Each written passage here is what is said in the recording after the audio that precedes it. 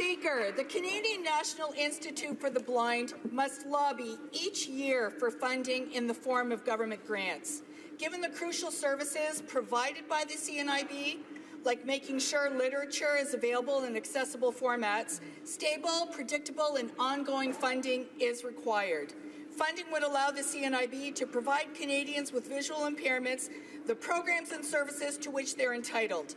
Will the government commit to ensuring that funding for the CNIB will be in the next federal budget?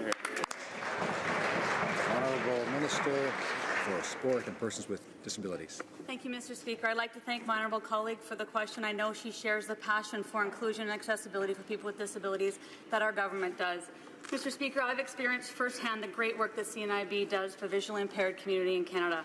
I was proud to work with them over the last year to celebrate Canada's accession to the Marrakesh Treaty, and I'm proud of our government commitment of $3 million to ensure we can meet the demands for alternative format materials. Our government's disability program has been undergoing a transformation aimed at providing greater certainty and efficiency to organizations, and we are indeed exploring whether or not we can provide multi-year funding. Thank you.